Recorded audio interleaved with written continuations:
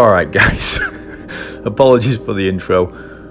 Got these slippers at Christmas, just wanted to have some fun with them. As you can see, Darth is buzzing with the fish room, so let's get this video going. We're going to take you through every single tank that we've got in the fish room. That is 2 55s and 2 40-gallon breeders, so let's take a look.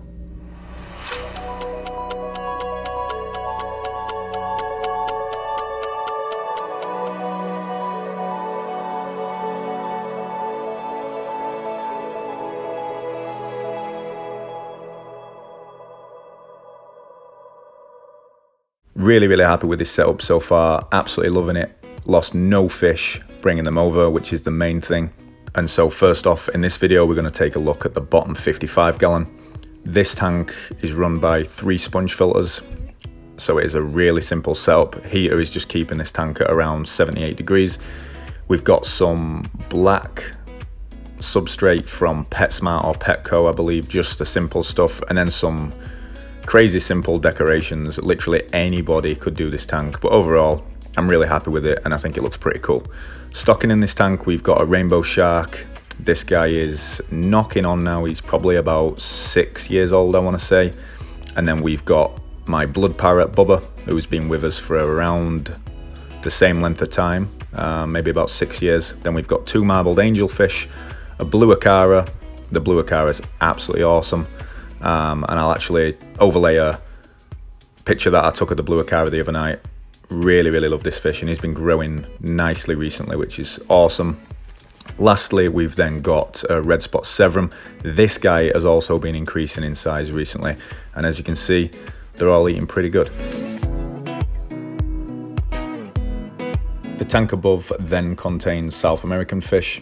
As you can see, the setup in here is really simple.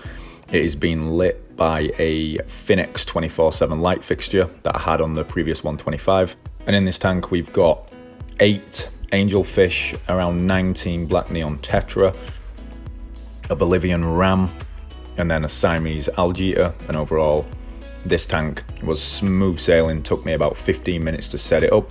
It's currently being run on an Aquarium coat sponge filter in the far left corner, a normal sponge filter that was in the 125 in the middle, and then we've also got an FX6. I understand this is absolute overkill. I have got it restricted in this tank, so it's not like an absolute whirlwind, and it seems to be doing pretty good now. As you can see, it's not firing out on all cylinders like it usually would if it weren't restricted. The tank is being kept again at 78, 79 degrees, and these fish are killing it. Really like this simple setup, and hopefully we'll get some plant growth while we're here as well. We are only going to be here in this apartment for around 4 or 5 months, but this will certainly do for a temporary setup for the time being. As you can see, all the fish are eating and doing really well. I especially love the Bolivian Ram. Since he's been in here, he's really coloured up. And again, I'll overlay some photos that I took the other night of him that I'll be posting on my Instagram, so if you're not following me on there, check it out at Cichlidscape.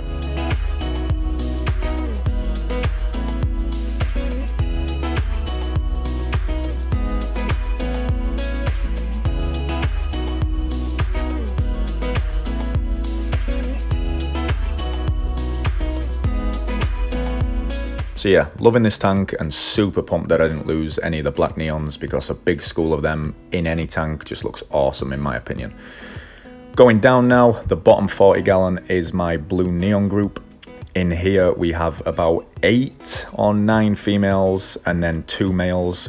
The bigger dude, as you can see, is still struggling with a swim bladder issue. I've tried everything known to man to try and treat him at this point. I recently did a video on it maybe a few months back, but besides that, he's doing really good. He's eating like a champ. I've tried to feed him a little bit more, hoping that might help, but besides that, he's doing just fine. The other male in here, that's actually his son, is looking brilliant too. And again, lost no fish when I was moving these over, which I was really excited about. And I've actually had 2 females holding since I've been in here, but at this time I just simply have nowhere to put the fry, so I'll just be letting nature take its course, and if any survive, then brilliant. But yeah, these guys still all eating. I'm feeding a mixture of flake and pellets to these. In this tank, additionally, I've also got a Synodonus catfish. Rarely see that dude apart from when I feed, so hopefully I'll be able to overlay some footage in a minute. He usually comes out 1 to 2 minutes after a feeding and just kind of scurries around the bottom of the substrate just to kind of mop up. But he's a really cool fish, and I'm definitely interested in keeping more of them at some point. And as you can see, he's pretty cool.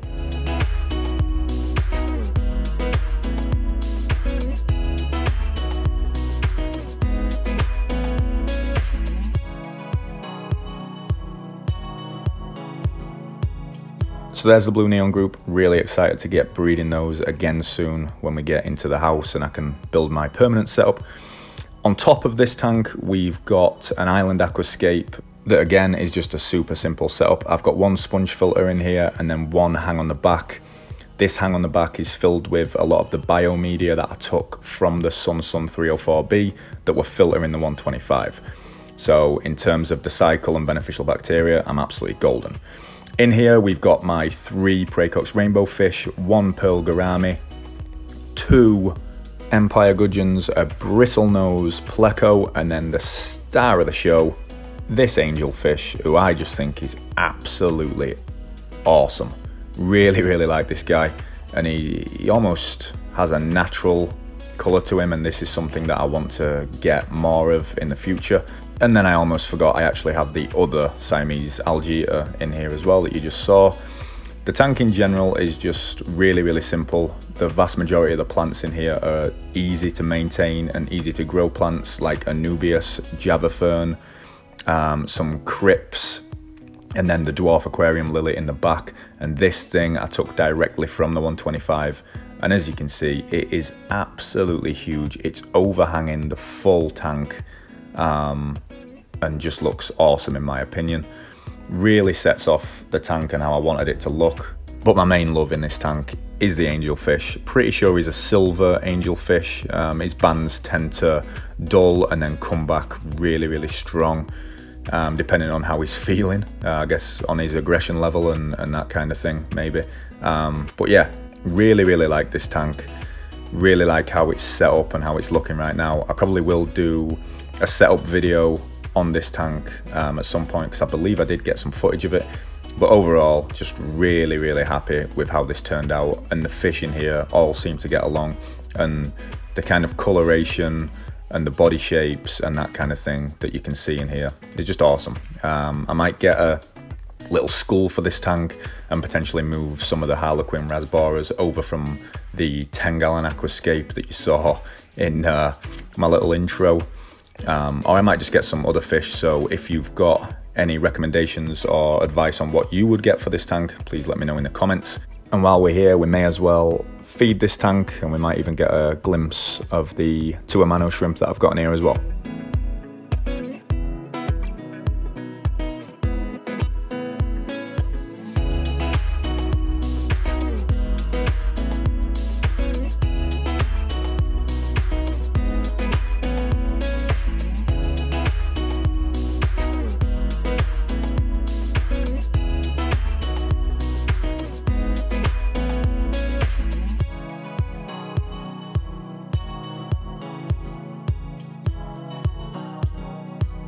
So there's the 40-gallon and the rest of the tanks in the fish room. I hope you've enjoyed this video and taken a look at the 4 new setups. Overall, I'm really happy with how this room turned out, seeing as though it is only a temporary setup. And most of all, I'm just buzzing with the fact that I didn't lose any fish at all during this move. And that's, you know, the main thing for me, and was the main focus during this move. If you've liked this video and you like this content, please make sure to hit subscribe down below so you get notified of every time we upload a new video. I am going to be doing in-depth looks at every single one of these tanks in the near future, so make sure you stay tuned for that one. Thanks for your support. I hope your 2020 was a good one, and let's make 2021 a successful one for all. One of the quotes that I actually shared on my Instagram the other day was "Thoughts become things," and that's something I'm definitely going to focus on this year. Anyway guys, thanks for watching this one. I appreciate the support, and we'll see you on the next one.